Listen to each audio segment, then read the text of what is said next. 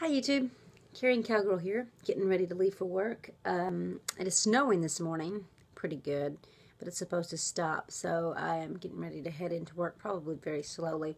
I wanted to show you my cool item of the day. I wanted to make a video of this because I got it a few months ago, and it's become one of my favorite everyday carry items, and that is my defensive cat keychain.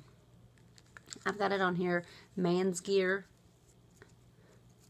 Made my little keychain fob there, and I've got that on another video, and you can check him out on the other video.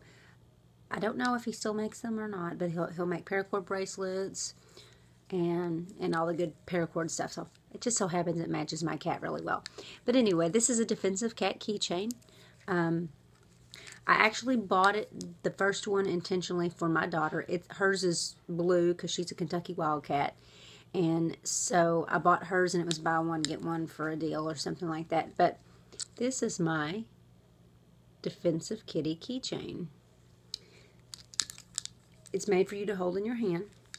If someone attacks you, you go for the eyes, throat, and you punch them. And let me tell you what, if you hold this in your hand one time, just touch your hand with it, someone would be really sad if you hit them with your keychain, let me tell you, because the sucker is sharp and it is solid as a rock.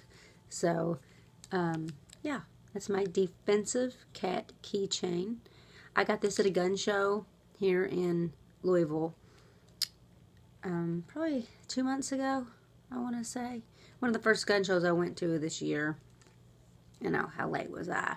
But I finally found out when they were going on, so I went out there. But that was one, and I absolutely love this. I get more people questioning me and a chance to share with them about what this is. And I think actually a lot of people have looked them up and bought them. I know you can get some that are different. I think there's one that's a bulldog, so you can get different things, and I'm sure there's different colors. I'm going to put the contact information and link below to the man I got this one from.